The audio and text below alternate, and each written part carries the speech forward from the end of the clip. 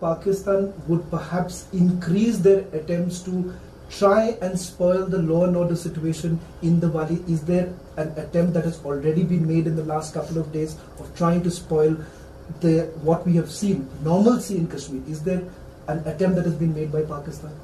Pakistan Army and Pakistan has always been involved in disrupting the peace in Kashmir Valley. So I would like to believe that they will continue to do it. And recently there are certain statements which have come out in which they are openly threatening about certain incidents in the valley.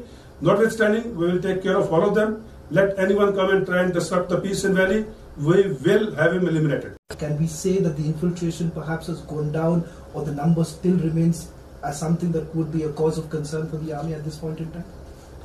See, infiltration from across the line of control by Pakistan Army and Pakistan is attempted time and again repeatedly.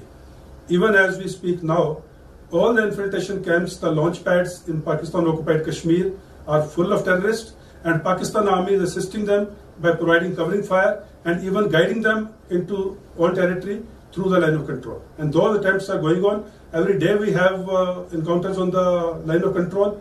As you must be aware, a few days ago, 5 to 7 Pakistani terrorists oblique the SSG commandos were killed on the line of control, and the bodies are lying there, and we had offered to Pakistan to take away the bodies, which they refused.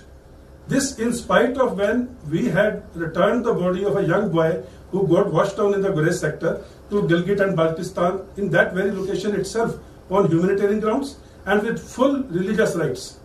Whereas they refused to take back the citizens, and they are lying there in the wilderness under the wild animals are roaming around, and I really don't know why they are not taking their bodies back.